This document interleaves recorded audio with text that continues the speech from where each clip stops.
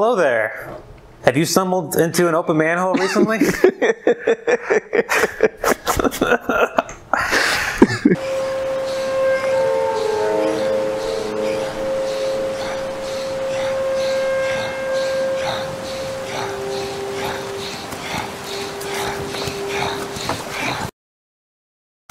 Hello there. Have you stumbled into an open manhole recently? Do you find yourself in the company of strangers?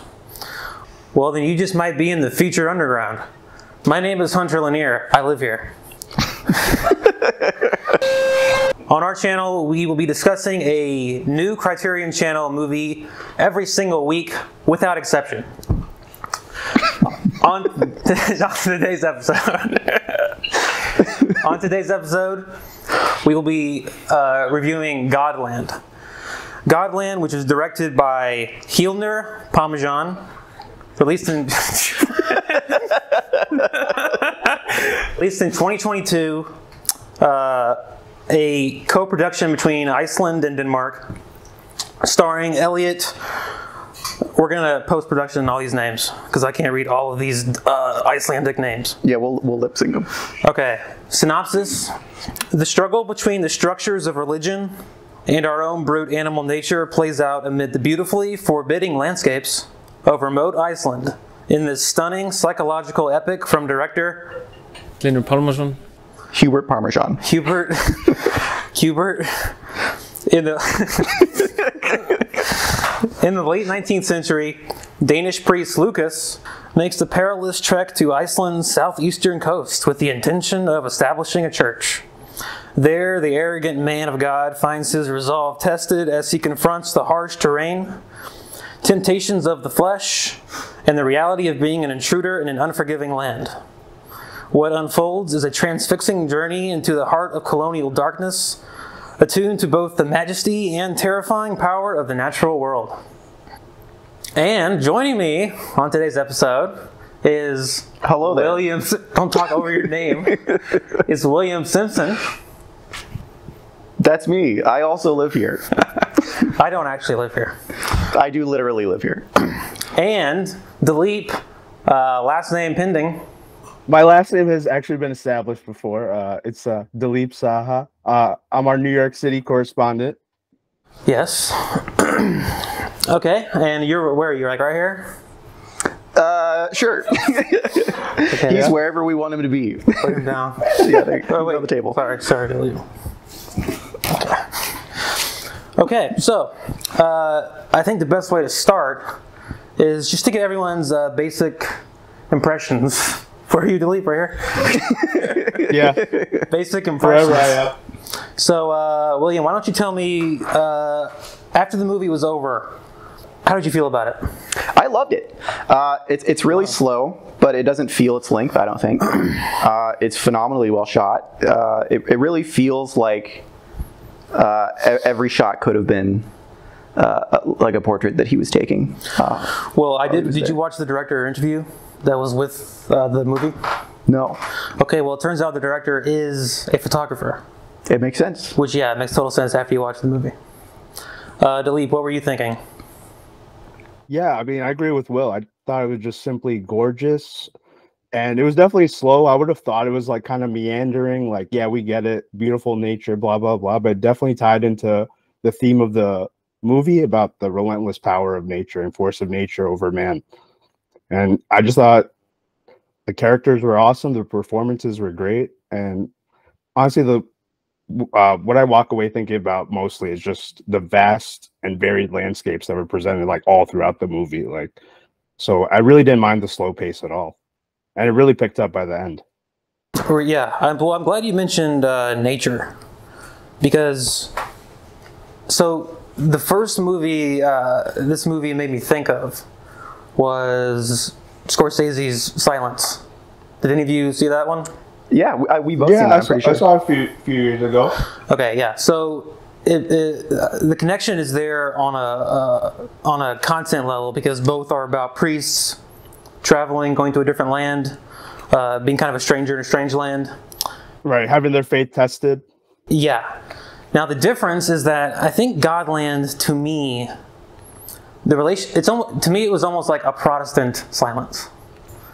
Because, you know, Martin Scorsese, very Catholic, and when you watch Silence, it's very character focused. It's very much about how the characters are having their faith tested or strengthened or diminished in various ways. Whereas this movie, to me, and I think this worked against it for me, which is that it feels very detached. It's very cold. It's a very cold movie. Yeah. And God in this movie, to me, whereas like in Silence, I would say God is sort of almost a character that the characters can have a relationship with. Whereas in this movie, this movie's version of God is a very, I guess is the word deific, deism. Right, like indifferent, right? Yeah, a non-interventionist kind of nature God.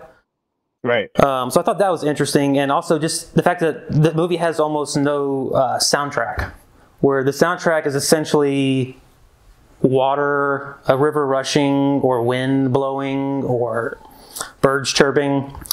Yeah, I was kind of joking with William about that. Like, there were some ASMR vibes with just how much we get a look at, like, kind of just a lot of diegetic sound and, like, just really calming and repetitive sounds. Like, all his different actions and stuff, like preparing, like, an old animal for, like, cooking. Like, it's all shown in, like, great detail, great, like sound work. Like, yeah, hardly any music at all. Like you said, it's sparse. Yeah, that actually really worked for me, though. Like I think Silence is a great comparison to make, where it really feels like they're in conflict with the Japanese Inquisition for me more than anything, and like there's a lot more sort of I guess direct conflict. Where with Godland, it really feels like, you know, God is just this uncaring, you know, like you said, indifferent sort of force of nature, like he's in conflict with Iceland itself. The director also brought up, when he was talking about his influences, Ingmar Bergman, who, this is Criterion Channel, which has like a lot of Ingmar Bergman stuff on it, so this is relevant. So Ingmar Bergman, religion was like a big part of his movies, and like the way he deals with it is more intellectual, where he's kind of like intellectualizing things. He's kind of like working through concepts in his head. Okay. And whereas in this movie, again, it's like God exists as a backdrop or as a world, and then the characters are just kind of like in it. So he deals with religion in a way that is, in my opinion, probably the least interesting way you could deal with it. It seemed to me, I don't know what the relationship is between Denmark and Iceland, but you know, the priest speaks a different language than everyone else, than the village, and that immediately he's isolated from the very beginning. Right, immediately sets him apart. There's a wall between him and the other people, and I think it's there from the language and the culture, which again I'm kind of ignorant. I don't know the differences between those two places, or what their history is. Yeah, same. But so there's a wall there, and then also I think there's a moment in the movie, I don't think I wrote it down, where one of the characters is talking to his daughter, I think, and he says something like, "There's no place for this man here." So I think there's also a wall between a priest who, in this environment of like people who work with their hands, they're farmers, you know, their entire life is about utility. And here is a kind of like a scrawny, artsy priest that likes to take photographs, and there's not really a place for him in their world.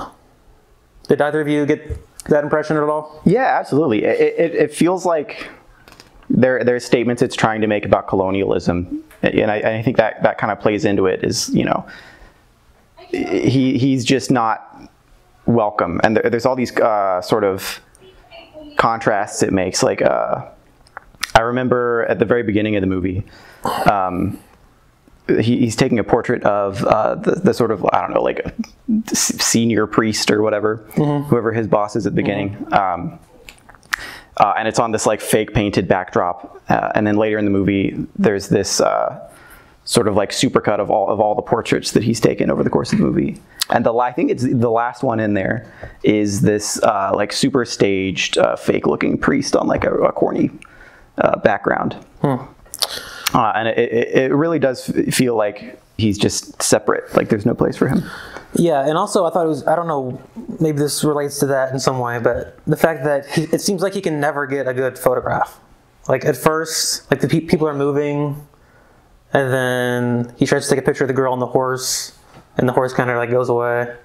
So I thought that was interesting. Like why, the fact that he can never, you know, there's some like incompetence to him. Like he kind of sucks as a priest. Like he's a bad priest. He didn't have, for being a photographer and for being a priest, he was a really impatient dude, I would say. Like, I just felt like he, from the very beginning of the movie, we kind of saw like he just wasn't very sympathetic towards people, like not really, I don't know, patient with people and like their differences. And like once he lost that interpreter from the very beginning, I feel like he just kind of pulled him into himself even more and just became even more isolated, like as a result.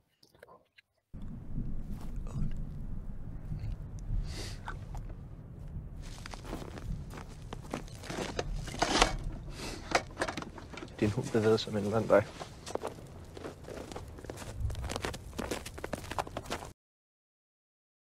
Of all the images in the movie, was there one that you think stuck out to you the most, William? Yeah, there's a few. There's multiple kind of time-lapse shots of like The dying horse? Yeah, the dying horse, and then of the priest at the end. Those stick out to me for sure. I really love the double title card of the like in Danish Godland with the blue flag behind it, and then with the red flag behind it in Icelandic Godland. How about you, Dilip? Any specific images? Yeah, just definitely like the parallels between his horse that was dying and decaying, and then his own bones by the end of the movie, and how they were decaying through all the seasonal changes.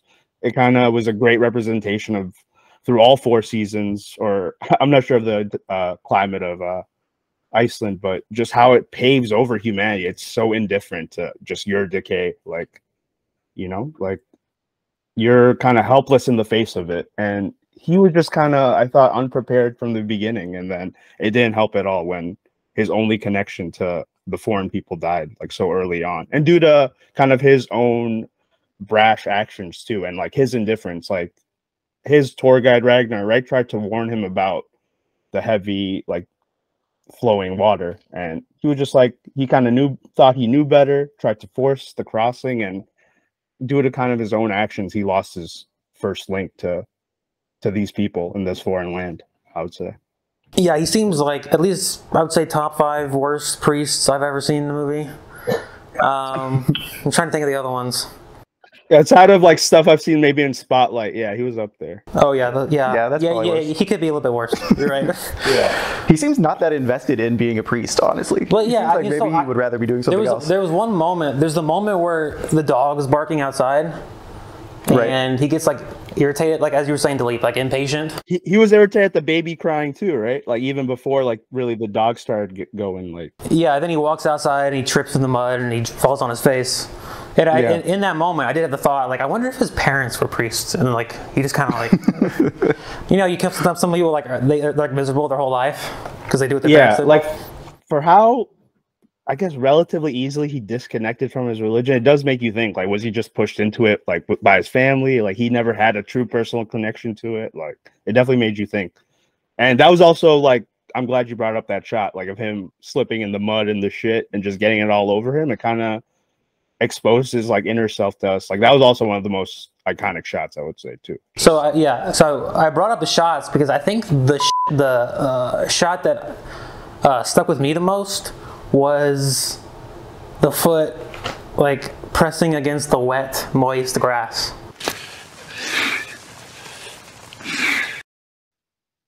Oh right, I think I do. Yeah, okay. When they're camped. Yeah, and he's doing his like morning routine. Yeah, and you see his foot like. It's like the grass is made out of a sponge.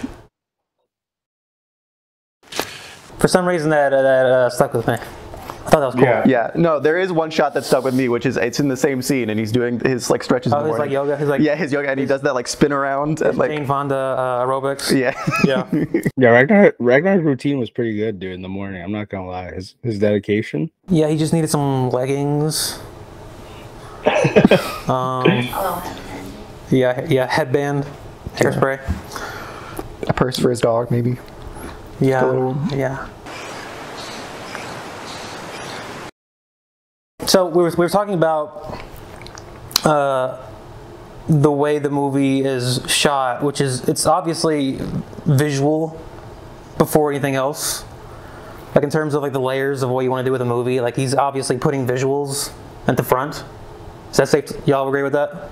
Yeah, I agree. Like I feel like the movie directly shows like the ties between, you know, photography and film, like, you know, cinematography, like with it being like, I guess like 4:3 ratio, like everything looked like a portrait. And then Will brought up earlier, like that super like kind of montage of all the portraits he'd been doing. Like that scene really made you kind of be in like put yourself in like the shoes of like a photographer and also I guess the director of the movie itself, like with just how he composed every shot. You know, it was beautiful. Yeah, it's funny because the aspect ratio initially, so I don't like when aspect ratios are used in kind of an artsy way, Just for no reason. because it's kind of an obvious, it's like an easy thing to do to make your movie like if you're gonna make Different. if you're gonna make your movie like a parody of like an art house movie, the first thing you would do is It's definitely 4:3. yeah. So fair. at first that kind of bothered me because I was like, oh boy. And then it started to irritate me even more because the landscapes were so beautiful. I was like, I wish I could see more of these.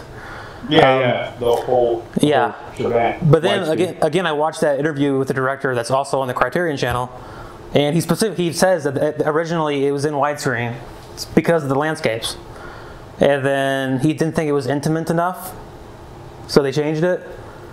And I don't really, that didn't make it feel any more intimate to me. Yeah, that's fair. I like it from the perspective of like, he's a photographer and you know his photos would have been that size, but I agree that I don't know if it adds anything to the movie beyond that. It seems more aesthetic, where like you could imagine he made the movie and you found it buried next to a dead guy's skeleton or something. Right, yeah. And then also in that same director interview, he specifically mentions other directors that influenced him, and he says Kubrick, Tarkovsky, and also Bergman. But you can tell that, because like Stanley Kubrick movies to me and Tarkovsky movies, they're both, I have the same problem with those because they're very detached and very cold and very you know, the visuals and the framing is like the #1 thing. Right. Because like overstory and character. And like because like I enjoyed watching. Yeah, because I enjoyed watching the movie. It was always visually interesting, but I don't think I would ever go back to it. I don't think there's enough. It's like it's a really nice bone with not a lot of meat on it. Yeah, I could get some of that. I talked to Will about this. I felt like some of the relationship aspects were kind of undercooked with him and that daughter of that lord later in the movie. Speaking of characters, what do y'all think about the relationship between Lucas and Ragnar? Because that one seemed important. Specifically, there's a scene where they're building the church, and Ragnar kind of opens up in a way, and he says, "How do I become a man of God?" or something to that effect. Right, he's open to it. Yeah, and the girl has to translate, and he has this anecdote about where. So the response to that from Lucas is something kind of simple, kind of like a boring religious answer, like "give yourself to God." Yeah, like whatever his default he's been trained to say is. Yeah. And Ragnar's response is that he tells the story of when he was a kid. I'm looking at the leapers once in a while. Sure. He tells a story of when he was a kid, and his mother told him about, I think it was the king of Denmark, who was a man. And so in his head, he drew like a heuristic: to become the king of Denmark, I must become a man. So if I become a man, I become the king of Denmark. And that was his response to Lucas's answer. And to me, that spoke to maybe Ragnar's saying that's kind of a bullshit answer. Like that's a little too simple. So to me, I felt like that was an important aspect of their relationship. But what did their relationship? Do you have any thoughts on those two? I mean, Ragnar just seems more practical, and Lucas just feels like his faith can get him through everything. And I don't know, Ragnar just wants him to stay more grounded, like give his strength like to this journey. But Lucas is thinking like so far ahead almost about like this pressure to build the church and kind of his own faith that he's lost, especially after his translator died. So I don't know. His head was in a different place, you know, like Ragnar was more about like the lay of the land, like kind of person. Like, I don't know. Right. And I think that's like the main difference between Lucas and everyone else is that, because I like that he is both a priest and a photographer. Because I don't know if I said this already, but I think religion and art, they kind of represent the same thing in a society. They offer people some kind of otherworldly, non-practical way of looking at things that can help them. It's almost like a cheat code.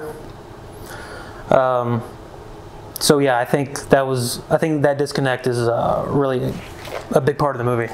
Yeah, I think you feel that a lot with Ragnar and Lucas in particular too, because it feels like Ragnar maybe sees God in that kind of like, you know, indifferent force of nature, Iceland kind of way, where I think Lucas sees God as like a set of rules that he has to follow. You know what I mean? Right. And yeah. And so I kind of want to get back to where I think I disliked the movie. I mean, I liked the movie, but I think y'all liked it a little bit more than I did. And I'm trying to get down to, for me, it's just that there weren't enough, like I said, there's just not enough there outside of an aesthetic appreciation of what I'm looking at. I think that's very fair. There could have been a lot stronger like character aspects and like more fleshed out characters just in general, like even starting from Lucas. Like, I don't know. I feel like we learned a lot more maybe about him in the first half of the movie during the journey rather than when he settled actually in the town. But I don't know, I could be wrong. Yeah, it's tough because especially since the movie's kind of split up into two sections. You know, when he's getting to the town and then once he's there, it feels like a lot of the character stuff is lacking. It definitely becomes a different movie. Yeah.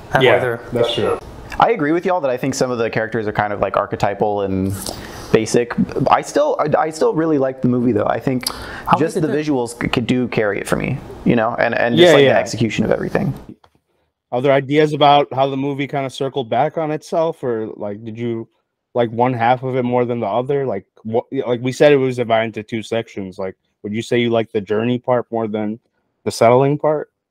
Actually, yeah. Like as much as there's not that much happening in the first half of the movie, I really like all the setup stuff, or I really like all the stuff at the very beginning with him and that like senior priest guy. I like the stuff at the beginning with him and Ragnar, where they just like there's conflict like immediately.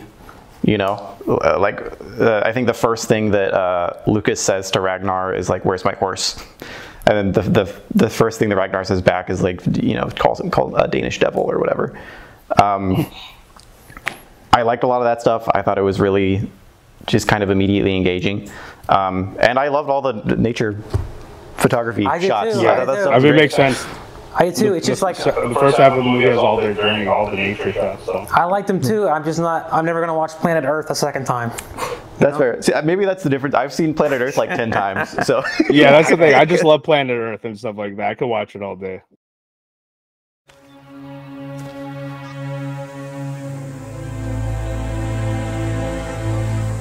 This male alone rules the meadow.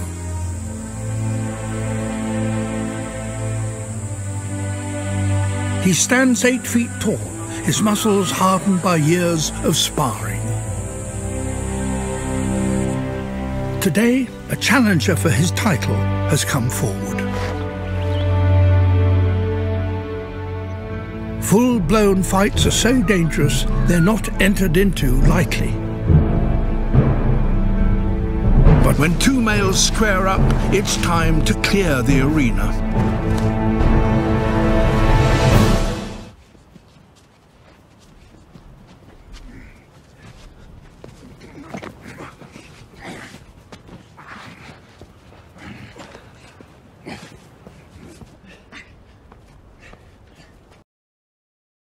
So, final thoughts. My final thoughts. Didn't have a lot there that I would go back to, but I loved the shot of the foot against the moist grass, which in a movie of visuals, where visuals are the primary thing, I don't know, I think that's valid, that I like the foot on the grass. I think that's, yeah. Okay, so stop. Okay. No judgment. Leave me Who alone. is judging you? You can like feet, it's fine. Okay, well, yeah, but yeah. So I like the movie visually. Everywhere else, I wasn't that into it, but I think the director did what he set out to do. So, you know, live and let live. That's fair. I don't know. I liked it a lot. It's a little thin on plot. It's a little thin on character stuff, but I think what's there really works. And you know, it's like spectacular on a visual level. So Yeah, very good visually. I think it's definitely still worth watching. And also, one thing before we end, it's also like, it's also, I'm trying not to say like so much. It's also very colorful. That's true. Weirdly. Yeah. That was one thing I immediately noticed. So even in that way, it's nice to look at. Yeah, it could easily have been just like really gray. It's very pretty. Yeah. Delete. I mean, yeah, just similar to you guys. I definitely think it's worth watching. It's a visual marvel, especially in the first half when they're actually on the journey. But yeah, I could have used a bit more character and plot to grasp that. I still did definitely like the themes, I think, overall. And the imagery really like hit it home for me in the second half. And I did like the turns with Lucas's character. It was different than what I expected, which is what I like. Like, we sometimes see these movies about people given orders and they're actually good people inside. They don't want to hurt others. But in this case, it's like Lucas was sent off on this mission and he himself was already kind of an unsympathetic, stubborn, prudish person. Like, that was never really going to be a good priest. And at the end of the movie, he was still the same way. Like, I guess that maybe the intention of the movie was he wasn't supposed to have an arc. And I don't know. I also remember it. I think it was pretty memorable, pretty beautiful, worth watching. But I would not watch it again. Did you make a good priest? I don't think so. I mean, I think I would listen to people with more sympathy than Lucas, though. And I think if someone asked me, like, you know, how can I become a man of God? I wouldn't totally like insult them and try to make them hate my religion, not be a part of it. I don't know. I would try to be more welcoming. Would you have won the... I think so. I don't know if I could be in Ragnar. I don't think it. That was a moment. There was a suspension of disbelief where the priest is very scrawny. He's got the power of God behind him. Oh, That's true. I can't beat. You can't compete with that. whatever. What about you, William? Should you be good? I'd be a terrible priest, and I wouldn't either. No, bad priest. Ragnar? Both? I could beat Lucas in a fight. Okay, yeah. I think. We all think we can beat up. So. Yeah, Lucas was a bit of a weakling. That's a great.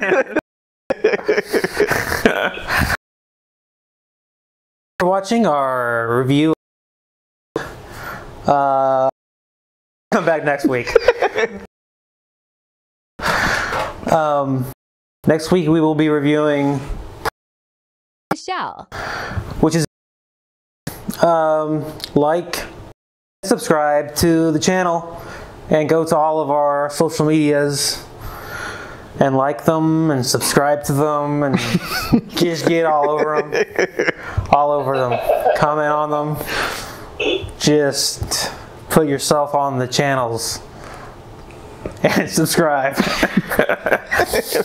Come back next week where we'll be here wearing the same clothes.